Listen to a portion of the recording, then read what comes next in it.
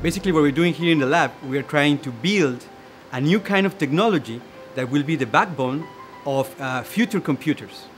Right? So basically, we're trying to use quantum mechanics to re-engineer the way we actually build computers to make them more powerful, with higher speed, and actually the most secure nature would allow actually to make them. In this research proposal, I work together with my colleague Suchi Wei. He will tell us, based upon the results that we actually measure here in the lab, whether or not these results can actually be used to build a bigger device, in this case, a quantum computer.